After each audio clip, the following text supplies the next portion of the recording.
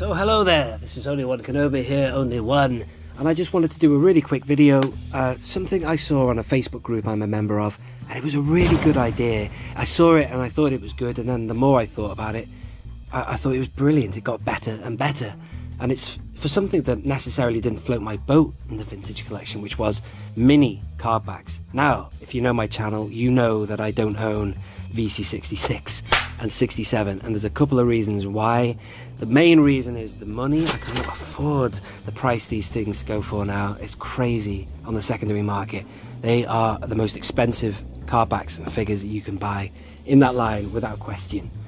The other reason why I never actively sought them was because they don't match the rest of the line, if that makes sense. The card backs are smaller, they sort of mismatch in that respect, and also there is no way officially, well, I tell a lie there must be somebody who's invented a card back case or something to protect them in and hang them up or whatever, but there is no Protect Star case for them, and all my figures I keep in Protect Star cases. Because there's only two of them, you see. They're just a bit of an oddity in the vintage collection, and an expensive one at that. Even though they're pretty cool and quirky, you know, I love Salacious Crumb. The mouse droid's pretty cool, but yeah, I'm not paying the amount of money they go for. However, this guy was suggesting that Hasbro should make a line of minifigures, and I thought, what a great idea, because he went on and he said how that, you know, we listed a few characters, and then other people chipped in and they had ideas, and I would like you in the comment section, yes, you know, list a few people or characters or whatever that you think would work in this line.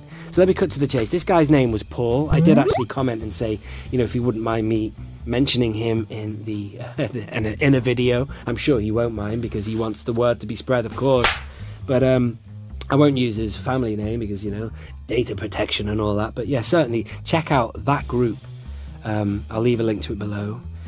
It's one of the biggest groups for the Star Wars vintage collection in the world. There's one for the UK as well. This is an American group. Anyway, enough yada yada, let's talk about it. So, you know, obviously we have Salacious Crumb and the mouse droid. It proves that they exist, that scale of card, and the idea is there. They've done it. They could do more. Let's move on. Here are some of the characters that he mentioned, and they're really good ideas.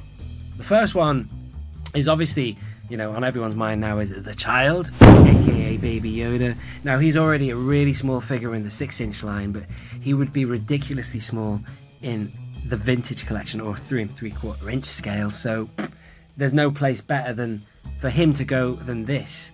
Other ideas that floated my boat were the interrogation droid.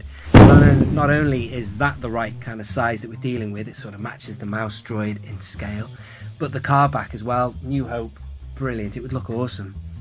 You've got other guys as well, like the Return of the Jedi, the frog guy, him when R2 and 3PO first go in Jabba's palace. I believe that frog guy is some sort of spy, I believe. I don't know his name, let me know in the comments, but he would be cool. Speaking of names, if anyone knows the name of this droid, let me know. I have this loose, I'm happy to say, just so you know.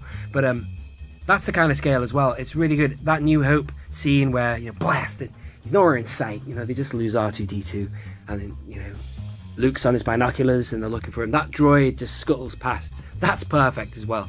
So then, you know, people got onto it and they started commenting with other ideas. I'll go through a few very quickly. Barbo Frick, that one comes to mind. That would be an awesome card back. Little Dio, very, very kind. Squeaky wheel, whatever he said. I love that guy. He's cool. Our friends, the Pogs, dare I say.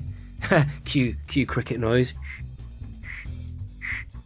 Yeah. So they would obviously work in this line as well. I just thought it was brilliant. A while ago, I got given a little mini blue milk card by Blizzard Force Customs. Now, he gave me a load of card backs. A big Starklighter and a few others, but then he included also this mini blue milk, and I remember having it in my hand thinking, wow, technically I've got my first mini card. I presume he did it to the exact same scale as 66 and 67, but it was awesome, and I thought that's a really cool idea. Maybe they could do quirky things like that as well. So speaking of customizers, there's this guy on Facebook. I see a lot of his posts, and Instagram. He's really good. His name is Wade. You can follow him on Instagram via his group, star.wars.vintage.customs. Believe me, he does really good work. Now, check this card back out. This is BB-8. Now that is on a full size card. You can tell by the proportion of the size of BB-8 there. And then, you know, but BB-8 might qualify for a mini line. However, with regard to BB-8, that's a brilliant custom, by the way, isn't it? With regard to him, I think I prefer him on a full size card, even though he's only little. That's the final thing I wanted to say about this whole idea. Going back, right back to the original guys, the original mini trio, if you like, the Jawa, R2, and who was it now? Yoda. It always crossed my mind that you were getting less bang for your buck with those. You're getting significantly less plastic for the same amount of money as a bigger figure, basically. But because they go back so many years to the 80s and 70s and stuff, that, you know, it works. And Hasbro have brought some of those guys back, you know, a modern updated R2-D2, and they've given us the Jawa. Now the thing about the Jawa was, sort of digressing here, I said for Yonks that, you know, I wanted that Jawa card back in the vintage collection in the modern era. I suggested that they could give us 2 on 1 card, change it from Jawa to Jawas, so you got more plastic. Because one thing that I tip my hat to Hasbro for doing is, with the vintage collection, with smaller characters, I'm talking about Rats Tyrell now and Ben Quadranaris, they consciously gave you more plastic. They gave you those little guys, characters, and then they gave you, like, say, a pit droid extra, you know, so that was a really nice touch. I thought they could have done the same with the Jawa. The Jawa they did repack is actually the fat guy, the big Jawa. Yeah, you know, so you're getting more plastic there, I suppose. R2 is a bigger character than BB-8, but again, BB-8, I don't know if it's just the fact that I'd like to see him on a bigger card. I'm just saying, where's the line drawn there? You know, how far do we go? How small do you have to be to qualify for this line? But it's still interesting. All these really, really little guys like Dio and the Mouse Droid and all these things, they've got a potential line there. And if they make that line, I would embrace it, because I would make a space for a string of these on my wall, as opposed to just having those 2 ridiculously expensive figures somewhere. I'd probably have them in a drawer or something. So there you are. I just thought it was a really good idea. I've never been a fan of these small kind of cards, as you know, because of the price, but now I think it's a really good idea. But as with all these things that I do on my channel, or we talk about all the time, it really is down to Hasbro at the end of the day. Would they do it? I don't know, but I hope you have enjoyed the idea. It's not my idea, it's a guy on that group who came up with it, and I thought it was a fantastic one. Then again, you know, I can make a video out of it, we can generate more talk about it. Put that hashtag on there. We're talking about the scale of 3.75, the future of the line. Why not? So if you've enjoyed the video, please hit the like button.